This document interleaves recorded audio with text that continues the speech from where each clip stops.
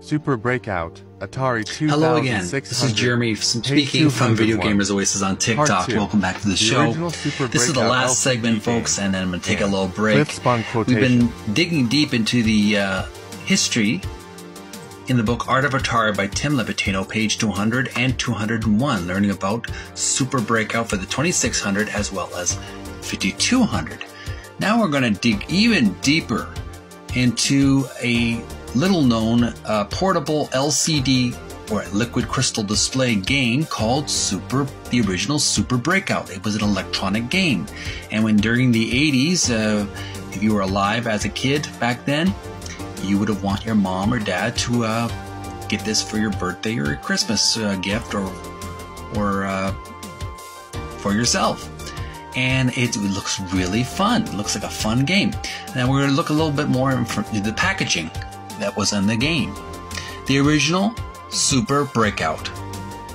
There's a bulleted list. There are 1, 2, 3, 4, 5, 6 different bullets on the list. First on the list reads LCD brackets liquid crystal display. Next it reads contrast control knob.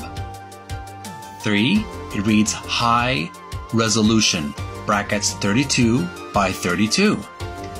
Next is Plezo, P-L-E-Z-O, brackets, pressure, electric speaker. Next bullet list reads difficulty / game, select switch. And the final on the list reads knob control, brackets, paddle position.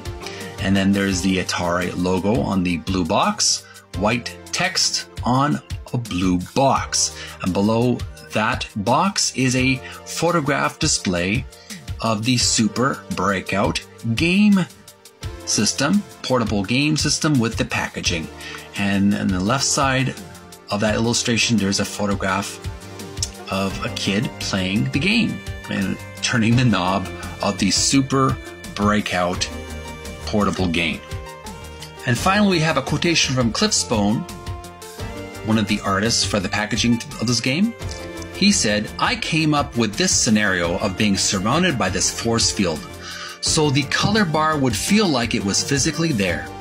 By putting it on the astronaut's helmet, it would help bring you back around to the artwork.